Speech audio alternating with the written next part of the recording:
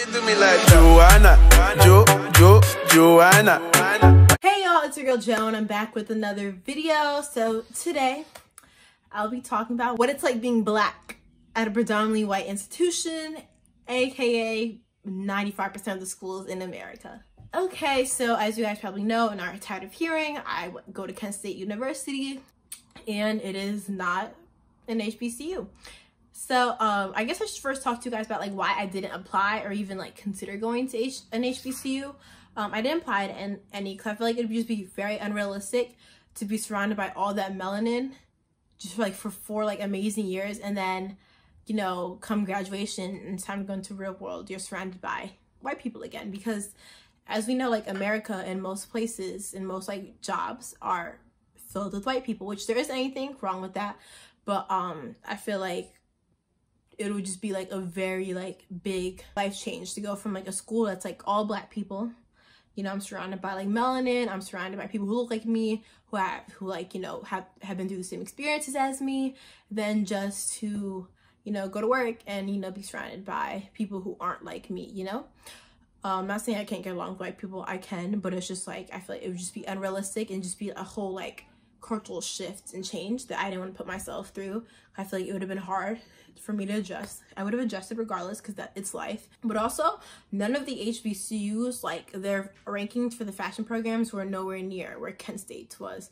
Where and all the other schools I applied to were at least in the top, what, 15 in the US, maybe top 10 in the US for fashion programs, and then HBCUs were like nowhere near that at all whatsoever. So I'm like, okay, I would have loved to went to an HBCU and even apply, see if I can get in and just see if that would change my mind. But then it's like the fashion programs aren't as like accredited as I would have wanted them to be, and I wanted to really make my college experience be the best bang for my buck, if that is the right expression, you know what I mean, like get the most out of what I'm spending. However, Kent State is very unique in the fact that there are a lot of black people there. It's pretty diverse. I mean, obviously it could be definitely be a whole lot more diverse, but it is very diverse compared to other PWIs. Kent State, we have like this nickname for all the black people and like minorities there. We call ourselves Black Kent State, or BKSU for short, and it's just our own little community, so we make ourselves feel comfortable. I was first introduced to that through Computer Transiciones, and I Kent State that is a 4-day multicultural orientation for all freshmen who are incoming at Kent.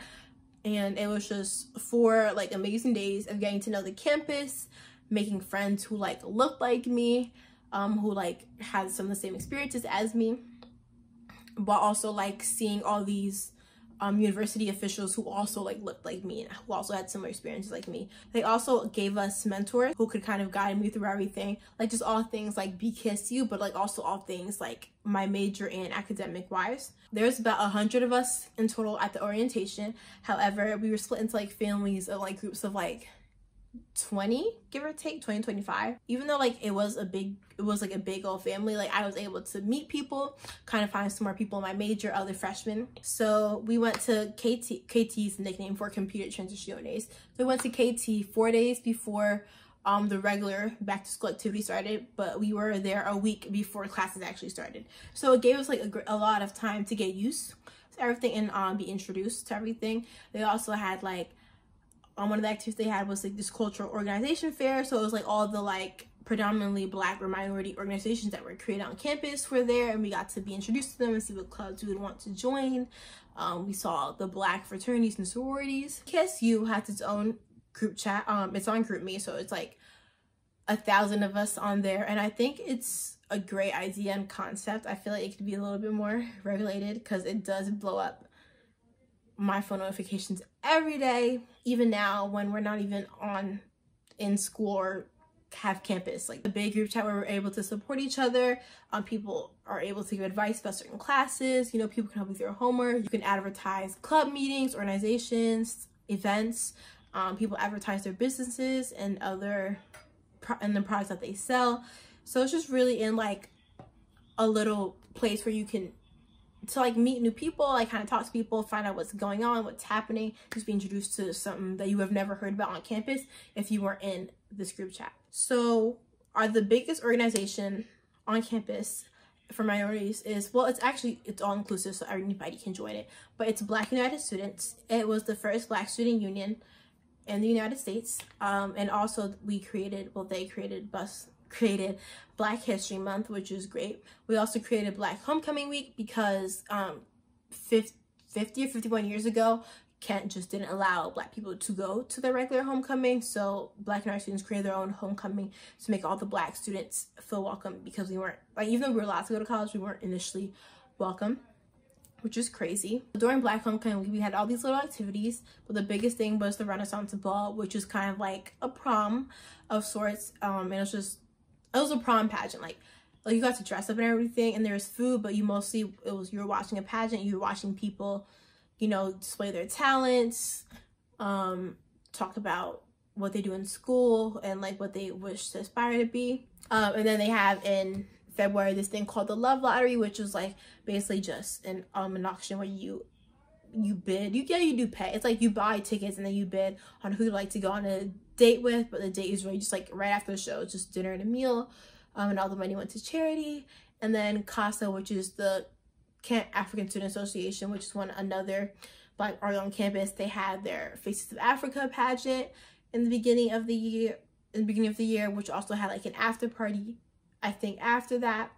And then they were about to have a African night event, like another pageant, and then like a whole like party after that, but that didn't happen because it had to get canceled.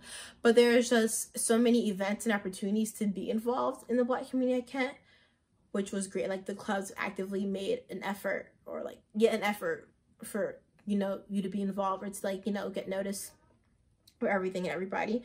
We were also introduced to the Black sororities and fraternities.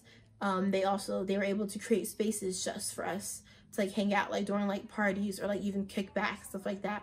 Because even though like I didn't directly experience like racism at Kent, I know there was this one night fall semester where I think some of my friends were involved this fall, so people I know were involved in this, where one of the Black like house parties got shut down, so people were trying to go to the white frats because they were having their own parties that weekend too, except the white frats wouldn't let the Black people like just come in their party. They're like, get off our lawn, and they're just saying some really mean and like nasty stuff, and just wouldn't let them join the party. So like that happened, and so, which like obviously is horrible and is not okay at all whatsoever. But the Black fraternity sororities were just able to give us a space to like hang out on the weekends, you know what I mean, and to like in a way that we wouldn't get in trouble. We also had this thing called Arise, which is kind of like a student club, like a student at Kent. He like opened up the club. It didn't have a bar in it, but this is a club where people could host parties in it, and like, or like after parties for certain events, and that was another space that we could hang out and just, you know, just be together on the weekends and like not get in trouble or not be in any situations that were dangerous to us. But then the owner, he had to shut it down because it just wasn't making any money and the business wasn't profitable anymore. So that kind of sucked, because like after fall semester happened, like it just ended. We also had a lounge. It was the Student Multicultural Center, what we called the SMC, where we were just able, like in between classes, just to hang out, do our homework, talk to other people, meet new people. Like I met a lot of friends just by being in that lounge in the SMC. So that was just a nice place for us to feel comfortable with each other and just to like, you know, meet people. A lot of like club meetings were held there on certain nights. The SMC also hosted, well, not hosted, but sponsored. I don't know what it's actually called, but they also had two like main groups. There was one for female identifying students called Sister Circle, and then there's a second one was called the for male identifying students, and others called the Male Empowerment Network, MEN for short. And those were also extra spaces for you to feel comfortable as like a woman and as a man, and just to like know how to elevate yourself, you know, and being Black and all the struggles you face. And that was also kind of like a support group, but also organization, which was great to have. I went to some of the Sister Circle meetings, but not a lot, because it just wasn't specifically my cup of tea, but it was also just great to know that that was there and that was an available option for me if I wanted to, if I wanted to just connect with more, you know, other females and girls. Personally, based upon just what I think and like my whole entire first year and how it went. I think I definitely felt welcome at Kent, and especially just in the Black community in general. Obviously, there's a lot of people that I didn't know, but there's also just a lot of people that I met that I would have never met or like gotten to know if all these options and events weren't available to me. I feel like I'm not Kent specifically, but I feel like the SMC, the Student Multicultural Center, I feel like they really made an effort to make sure that we are welcome into Kent, and that we felt we had like a family within our own communities, because it's very hard to feel welcome as a Black person just in any like predominantly white area, or just hard to like be able to relate with certain things because like certain people will never be able to understand you and you won't be able to fully understand them. So there's always that like feeling that difference of just being uncomfortable and knowing that you don't ever actually truly fit in. But I really felt like that I fitted in at Kent, and that I had like just had a family within BKSU, or like the members of BKSU that I actually met. I feel like they definitely would have done a better job had we were able to stay for the rest of the semester. I feel like there's so much more planned for us, for just like freshmen or just like students at Kent in general, but we will never know, or like never be able to enjoy those events because obviously we had to leave school because of Corona. But I feel like as a freshman, I definitely felt welcome. And it was great because through computer transiciones, or through going to SMC at certain times, I was able to find even just more Black people within my major and be able to connect with them and be able to unite and like be more friendly, because especially just within my major in general, both majors, the entrepreneurship one and the fashion merchandising one, those are predominantly just white majors. So most of my classes are filled with white people, because not like I'm a Pan-African studies major or anything like that. I was able just to find people who were just also in my major, which is great, who could help me with those type of things. And then by them giving me a mentor during KT, I was able to talk to her for certain things when I felt uncomfortable, or if I wanted to vent or talk. So it just really made me just feel comfortable, because I was able just to, there's people just guiding me along the way, you know, because nobody was like outrightly mean to me or anything. Everybody was pretty much welcoming. I mean, yeah, everybody has kind of not like their cliques, but like obviously their friend groups of people they hang out with the most. But also in college, you realize that cliques aren't really a thing, because everybody hangs out with everybody essentially, or they're willing to hang out with everybody. So like I would always like, there wasn't a place where I ever felt unwelcome at all. Like at least Kent State for a PWI is very diverse, and I honestly felt welcome.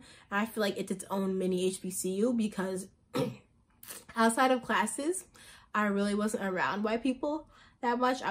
Most of my friends at Kent are Black or minorities, so I was just always hanging around them outside of class, on the weekends, events, studying. So I just felt at home. I felt more connected to my culture. I hope you guys enjoyed me talking about this. If there's anything you want to know about Kent specifically, or like just more specifically about, I don't know, tips on how to deal with being at a PWI, and you're Black or anything, just, you know, let me know in the comments down below. I enjoy making these college videos. I enjoy just talking about my experience. I believe that there is beauty in talking about experiences and talking about what you learn, because then people can learn from you and learn from that. So yeah, thank you guys for watching. Don't forget to like, comment, subscribe, and share with all your friends. See you next time. Bye. Give it to them, give it to them.